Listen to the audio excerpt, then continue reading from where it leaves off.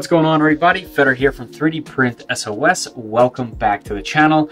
And in today's video, we are going to be taking a look at this. This is the FLSun Super Racer, and this is a Delta style machine. This is a whole different animal. A Delta style machine essentially has three arms that meet in the middle where the hot end is, the bed is stationary, and it prints going up starting from the bottom. And it should be mesmerizing to watch. If you're one of those people that likes to watch their 3D prints go and really enjoys just the process of it all happening, this is definitely going to be a watcher's printer for sure.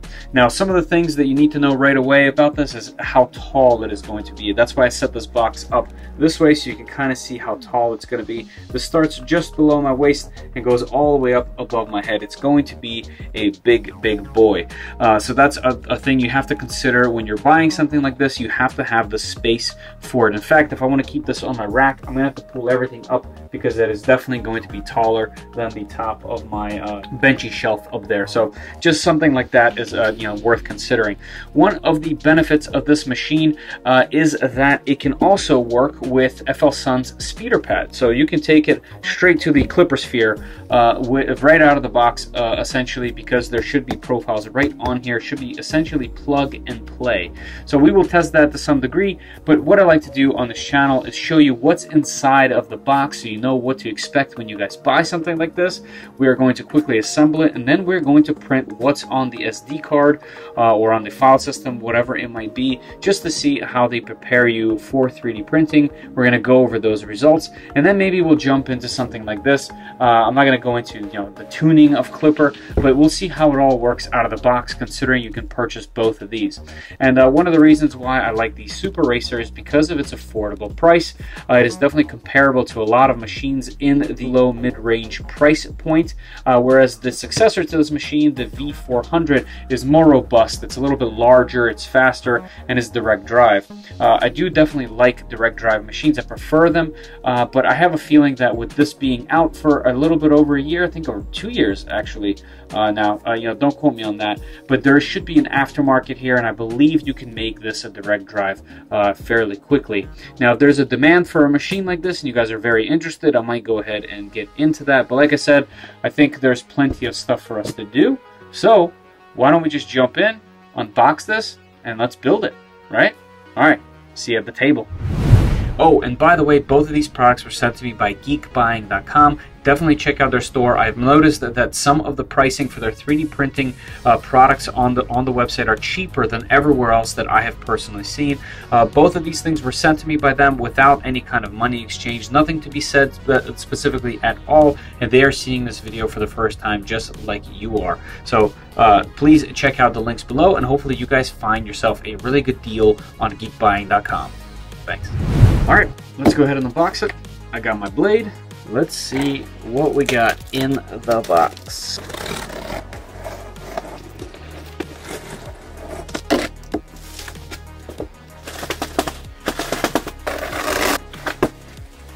Yeah, I'm expecting some pretty large extrusions, and definitely did not disappoint.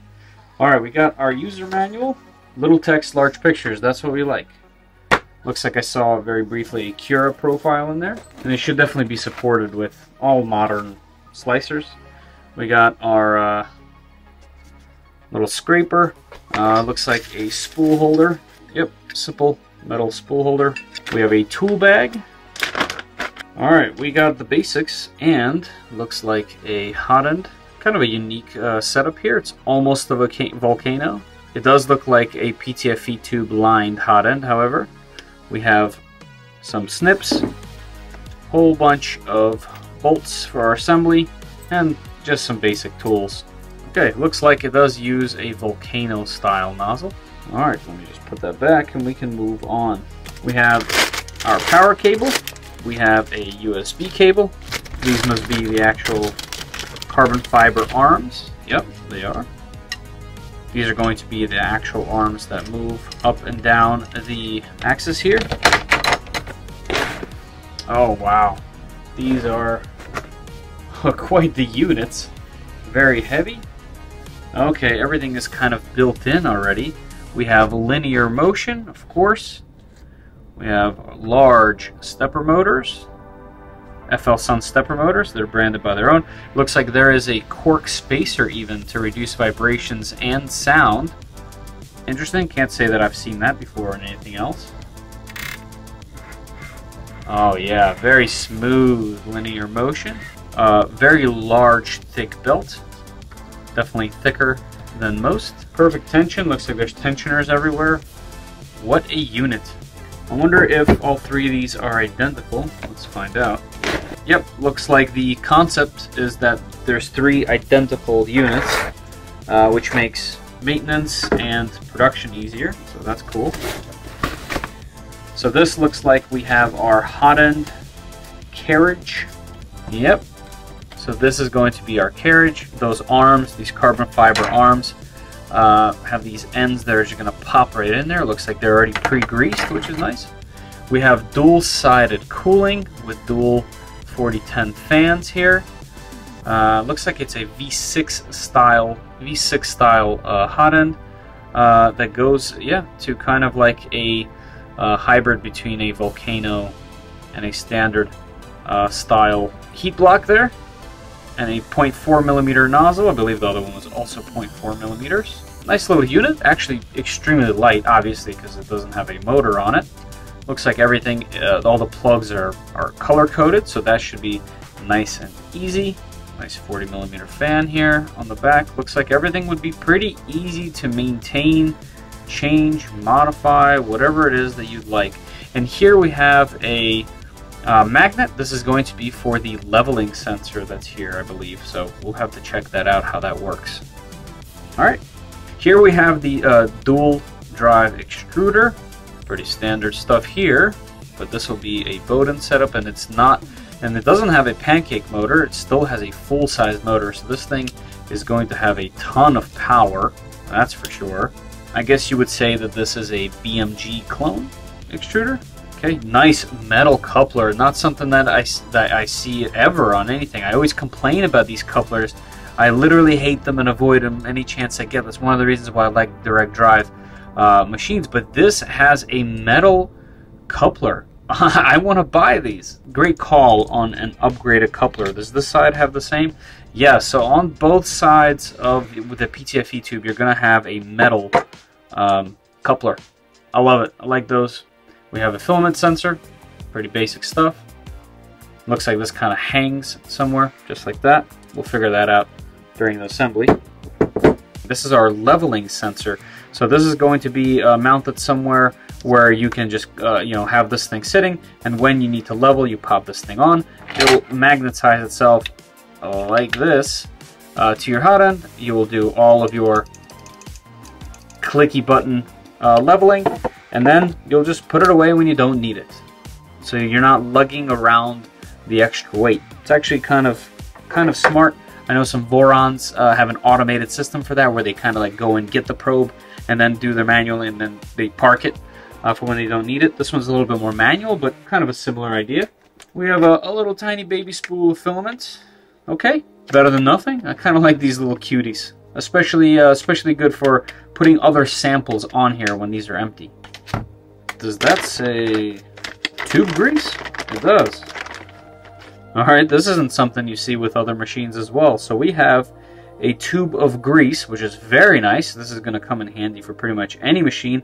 I love that they give you this. I'm not sure if I've ever unboxed a machine that has come with not only grease, but this much grease. Kudos. That's great. And this isn't even the machine that has lead screws, so that's great. They give you a cloth. They give you a brush. It passed QC. No one signed it, and it's not a sticker. Okay. Extra PTFE tube. We have some clips for PTFE couplers. We have, I'm assuming this is extra. Yep, because all that's pre-installed. We have an extra heater cartridge, an extra cartridge style thermistor. We have some zip ties and a pin to clear out any clogs. And what is this contraption? This is the SD card and reader. Nice little compact design. I expected something generic. Alright, so the card is generic, non-branded. And the little card reader Oh, okay. Well, that's another one of these things that's kind of rare. The way that this works is you slide the card on the front. Let's see, is it backwards this way? No. Is it this way? Yeah, you slide the card into the USB side, and then that gets put in. Can't say I've seen that. FLSun doing all kinds of interesting stuff. I like how tiny this little thing is. Cool. Alright, so I see the screen, but it looks like the screen is attached to the base. Let me go ahead and move this box down, and I'll pull it out and put it onto the table. Okay, this is the bottom of the machine, and the screen. Oh, is it the top? This might be the top of the machine, right? Because the top doesn't have the actual plate. Yep. Okay, so this would be this way. This is the top of the machine. Looks like it just bolts directly to this. Yeah, I like that everything is color-coded. It looks very simple. Looks like the PTFE tube goes through this entire thing, so I'm assuming the filament spool holder is going to be at the very top of this. That should be interesting to reach. Okay, and the last thing that's in the box is our base. So it looks like the glass on here is secured very nicely with metal brackets so that it does not move. It looks like it is actually insulated underneath, which is also nice. We have our 230-115. Looks like I gotta move that. Might as well take care of that now while I have it. There we go. Now we are in the USA. Okay, I kind of wish this was PEI, but that's okay. It should be nice. It looks like we have a little drawer to keep all of our tools. Nice touch. All right, and then just, you know, the simple power button. Nothing too crazy there. Rubber feet on the bottom. Cool. So here's everything that comes with the box. Looks like there's some pretty interesting stuff from FLSun. I'm going to go ahead and assemble it. I'll speed through this process, and then I'll go over what that was like. See you in a sec. One of the things I wanted to do was take the lid off for you and show you what's under the hood. We have a Robin Nano 3.1 board. Fairly common. You should be able to buy these or find very similar boards that do technically the same thing pretty easily. Nice big fan right over top of all of the heat sinks. Plenty of ports to upgrade if you wanted to add a fan or things along those lines. That's all here and ready for you. And it's up, and away for you, you know, completely out of your way, which is nice. And then on the other side, we have a pretty generic power supply. It just says power supply on it, but I do remember this brand and logo. It's not a Meanwell power supply, but it should do the trick. And this is on the bottom of the machine, and this is probably the loudest part of the entire machine. Is these generic power supplies have fairly loud fans. Obviously you can change that if it bothers you too much, but it's not that big of a deal.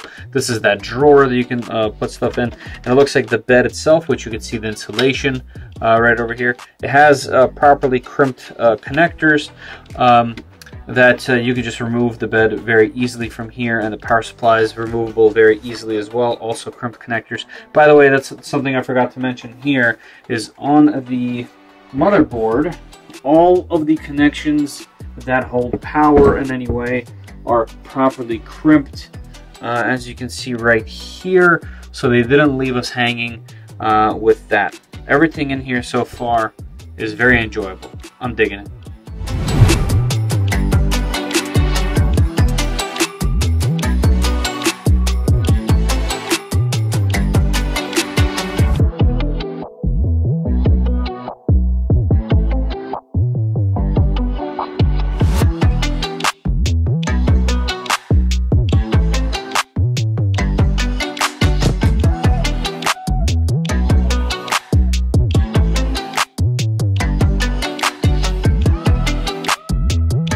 Alright, so there it is. It took me 32 minutes to do this full build. Very easy, very straightforward, and it was really fun actually to build. One of the things I do want to say is they have just two types of screws, very simple, and they're both the same hex.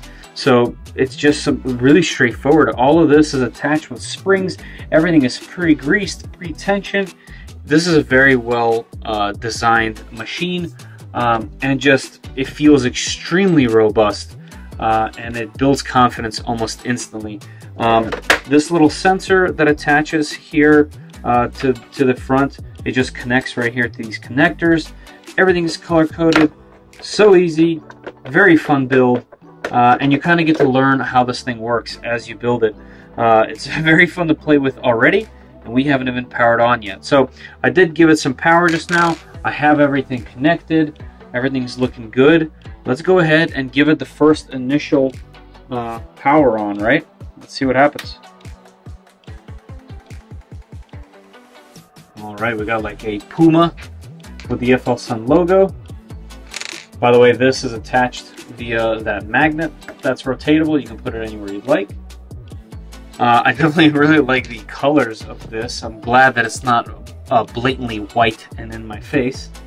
Why don't I take you a little bit closer so we can both take a look at what we see on the screen here.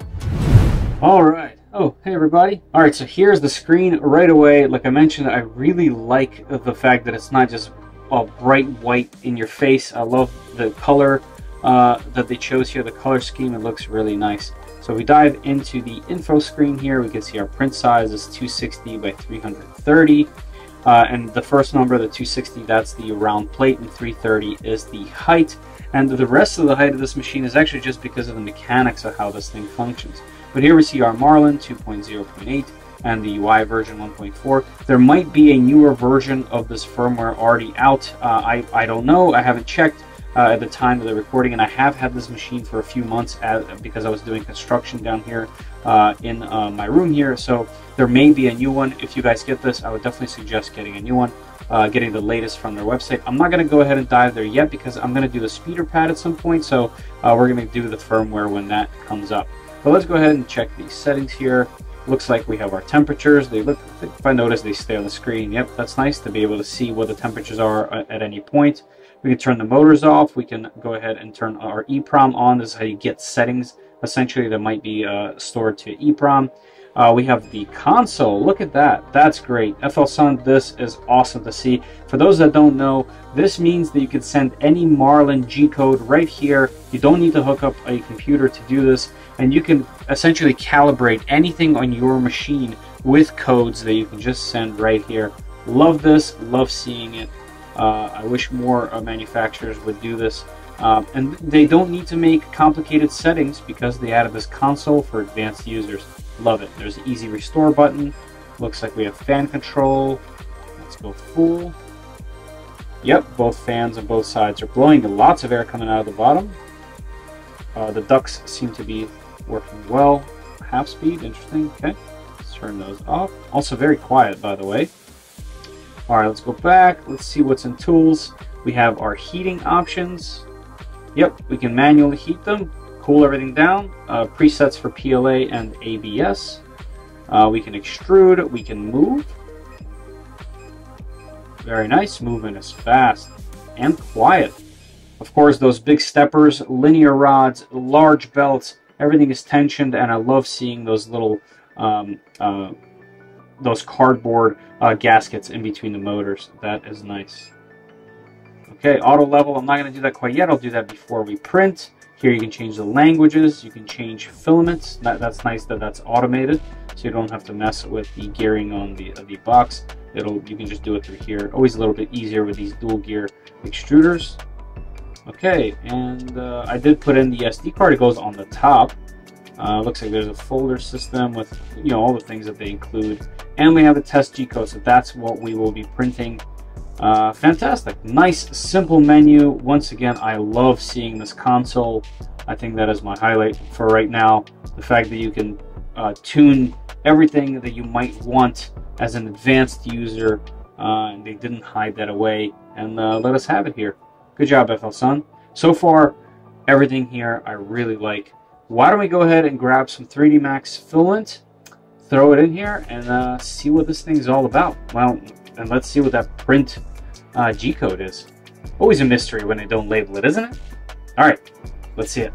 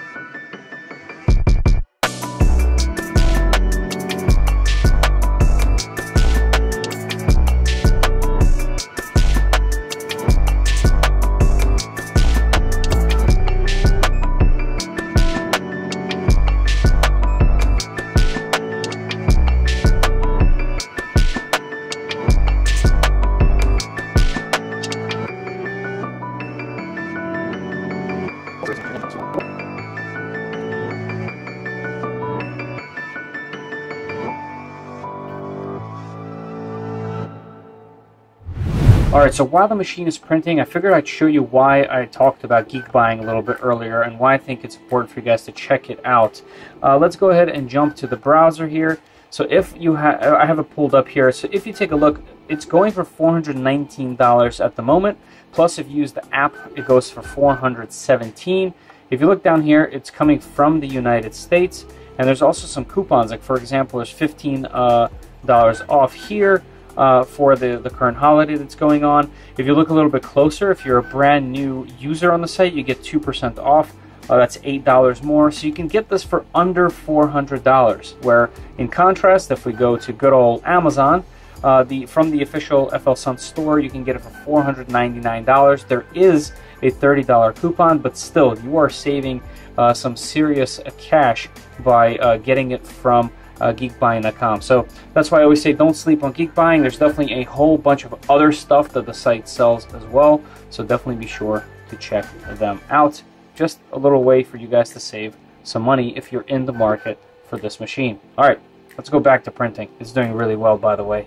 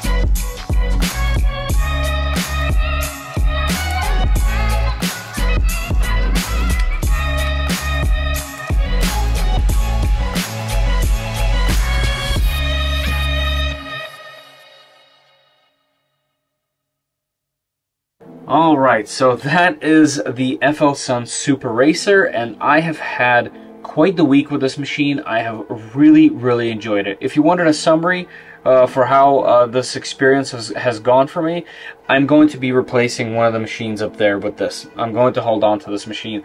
I haven't had a single issue whatsoever. It has just printed and done it really well, and you can see it in these prints. So first, I'd like to go over the things that I've printed in the week, all the filament that we've gone through, and then I, as always, made a cons and pros list. As you can see, it's very brief. The cons list, to be 100% honest, I really had to reach to find cons with this machine, and that's why I'm keeping it. I think it's fantastic. So that if that's a spoiler for you, then it is what it is. The pros is a little bit longer, but even that's not the most extensive thing. You can kind of tell that the machine is a little bit outdated, and that's going to be, you know, relevant to the cons as we go over it. So let's take a look at some of the prints. Some of the latest stuff I printed is I'm printing the the wall that kind of you put together this way. I'm going to be mounting a bunch of tools up on this wall right over here so that they're within reach. And this is 100% you know, solid PLA, and it takes about actually I wrote down the times. It takes just under 3 hours for each one of these things, and I have been printing them non-stop. And I'm going to print a full roll of them before I start mounting them. The quality on them, as you guys saw, I tried to show you as much as I can with the closer look. Absolutely fantastic, not a single complaint. The other thing that I printed, and you can see two of them here, this was the larger print, is an under desk drawer system. There's going to be many of them going across. I plan on continuing to print these, and the drawers came out absolutely flawless, as well as the brackets. The brackets are absolutely solid. So that's how they go this way, and there's a little stopper so that when you get to the end, they don't just fall out. So nice little desk system. I'll be able to put stuff underneath the desk because right now there's nothing there. So just a bunch of really useful prints. The test print for the machine fits perfectly. The quality is great. There's no stringing, there's no lifting, there's no nothing. There's no fuss with this machine whatsoever. I printed some tools that I need for our Voron build, just simple stuff like alignment tools for the rails, little spacer that gives you spacing as you install different hardware on this machine. Then I printed this dragon, but this beautiful filament. By the way, all of the other filament outside of this one is IIIDMax filaments. So this is their PLA Plus, and then this is Amolen's filament, and it has a glitter in it that doesn't seem to be captured by the camera, but it's just absolutely gorgeous. And yeah, that's all I've done so far. Like I said, I've kind of been printing this for the past few days. The honeycomb wall. That's the words that are proper. So yeah, I still have some mounts to print for that, which I'll continue to do. Like I said, it's just been absolutely fun. And as you can actually see, I never ended up opening the speeder pad, and I was under the impression that I was gonna start using this machine, get bored with it in a few days, and then need something else. And that's when I was going to open this. But since I'm keeping this machine, now that I've had so much fun with it, we'll go over, as we talk about the pros and cons, is I have some modifications that I would like to do, and those modifications I think would be even better with the speeder pad. So if you guys are interested in seeing this, let me know in the comments below. As always, when you guys talk, you know, and start conversations with me, it's much easier to do content specifically for that, because, well, it's clear that you're interested in it. This is definitely something I need to check out regardless, because this is just well within my interest at the moment.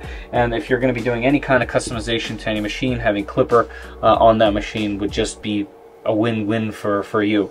So the speeder pad, the fact that it works with this out of the box, definitely looking forward to that a little bit later. So let's just dive into the pros and cons. In our case, the cons and pros. Like I said, this is going to be a little bit forced, admittedly, because I've really tried to look for negatives. But the first one, right off the bat, and it's kind of obvious, it's the size. Okay, so the build size of this machine, what is it, 260, 270? I don't remember exactly off the top of my head what the build plate is, round, and then it goes up, I think, 330-ish, so it's not that large. It's about the average size of your average machine. But the way that the Delta works is it needs all of this space for the rods here that kind of have this flying, you know, gantry system. The way it works, it needs this space, and it is big. This is a huge machine. It's actually going to be a challenge finding a spot for it. So that's number one. If you're looking for a Delta machine, especially of this size Delta, you got to figure out where you're going to put it, and that's definitely a downside. The caveat there, and I'll talk about it later, is you can kind of access it from every side, which I think is a really nice design decision here. So let's keep going. The next con here is no PEI sheet. And the reason why that's a negative is because the PEI sheets for these things are somewhat expensive. They're between $40 and $60. They're not necessarily cheap because this is not an absolutely common size, with the fact that it's round and it's 270 millimeters, 260. I don't remember off the top of my head. I think it's 270.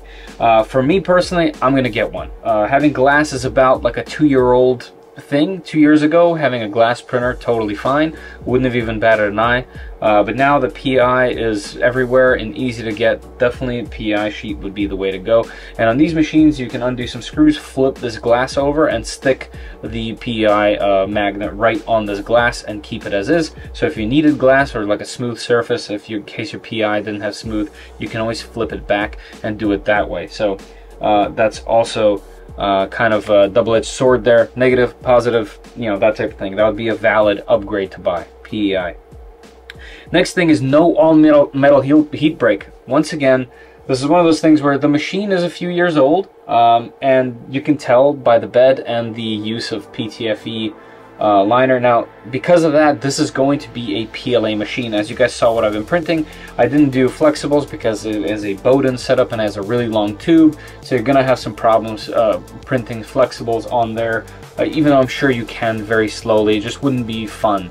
There are modifications for this that you can do, like direct drive, that will kind of solve that completely. Plus, all metal heat brakes are very inexpensive, and this one is somewhat of a common size, so it should be relatively easy to do and technically inexpensive, but it is a con because it doesn't come with it, and you're kind of stuck with PLA, maybe PETG, although, you know, it just depends on what your opinions are on PTFE lined heat brakes.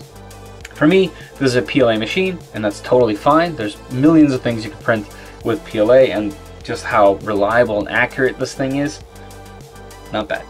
Here I am talking about positives and cons again. And the last thing on here is the extruder is the loudest part of operation. That's true. So years ago, once again, it's kind of showing its age in that sense, is the boards that would come on machines. I think Longer had a similar thing. Some of the older machines that are reviewed about 1.5 to 2 years ago, is they would have 2209s or similar on all the axes except for the extruder. The extruder would be some cheaper driver. Once again, a drop-in replacement, very inexpensive, and it would be silent, but not on this machine. You can hear it over all of the moves, over all the fans. You can hear the extruder working, not because of the extruder itself or the motor, but because of the driver itself. So just something to think about. It is showing its age, no PI, you know, kind of loud extruder on the board there, and then no all-metal heat brake, just things like that. I did check that the hot end maxes out, like if I put in 280, it maxes out at 260, so 260 degrees is the maximum for the temperature on the hot end. However, if you're going to do clipper with the speeder pad, that won't be a problem. You can just modify that figure in your configuration file and be off to the races with something hotter. And that brings us into the pros. So I'll try to go through them quickly so this isn't extremely long. But the number one thing is how fun this machine is. It's so fun to watch. It's just exciting. There's, you know, once even just the start procedure of the machine, where it kind of like races down, and just before it slams into the bed, you know, it catches and starts printing. It's just exhilarating almost to watch, and just how the machine works. It feels like a robot. It doesn't feel like a traditional, you know, Cartesian machine. So that's the number one pro. It's extremely fun and entertaining, and at the end of the day, this is a fun hobby. That's what we're here for, to have some fun. You know, even if it's a tool, having fun is not necessarily bad. So there's that. The menus and the screen is fantastic. I love that this thing mounts anywhere. I love that this magnet is very easy to adjust. You can put it anywhere. You can spin it. Depending on how you have this machine placed in your area, you can put that wherever. So yeah, the screen's nice. The menus are fantastic. Very easy to use. Definitely really like that interface. I think it's better than most. In my personal opinion. The machine heats up quickly. That's also true. Setting it up to print is also very nice. One thing that actually, let's do it. There will be some noise when I do this, but one of the things I wanted to say is just how easy it is to start a print.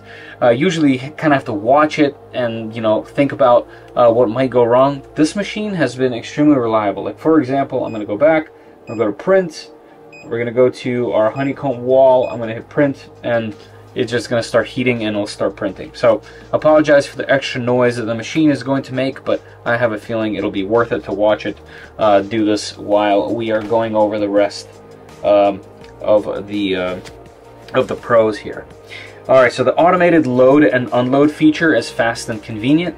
That's how I've been doing filament on this. Hit unload, it heats really quickly, does its thing, ejects the filament out of there, you take it, you put in the new one. Super easy. All machines should have it. You shouldn't have to fiddle around with any springs and touching stuff over here. It's automated, and I like it. You can get to everything on the machine from every angle because of the triangle design. It's true. One of the things to note is there is one side though on the back side back here. Well, I now turned the machine so you don't see it. You need access to that SD card unless you're doing Speeder Pad. Then you can do everything through Wi-Fi. But just worthwhile knowing that you need access to that SD card. I also saw that there's modifications to move the spool down, so if this was too tall, like it might be for me when I put it up there, there's plenty of other ways to mount it. So the fact that you can just get to it from anywhere, there's no actual side per se, is nice. And the base, you know, doesn't have anything sliding like a bed, so what you see is what you get there with the size. There's a large aftermarket for the machine, tons of printable mods, extruders, and enclosures. And we'll kind of end it on that one, is there is, you know, the machine's been out already, and there's so many really high quality modifications out there that are printable. Like for example, to do a direct drive, if you have something like this LDO motor right here, or similar Moons, or any knockoff motor that are really inexpensive, you can make a really lightweight direct extruder for this that's printable. And it would be pretty good. So there's just a lot of things you can do, and it's fun. So here it goes. Watch this. No touching, and we're going, and we're right just before the crash, and it's printing. So exciting. And I don't know if you can hear it, but the motions are fairly quiet, but I can hear the extruder clicking away, and not in the bad way clicking, in the fact that it's, you know, the motion, you can hear it. It's coming from the motherboard over there. Other than that, I have some print times, like this Dragon printed in 5 hours, these drawers printed in 8, the brackets for everything, those, you know, along with all the parts, printed in 5. The test print was 37 minutes, and each honeycomb wall is just under 3 hours. So it's not a slouch. In the slicer, by the way, I used Cura. It has a predetermined slicer and profiles. I used that, and I think the default is 150 millimeters per second.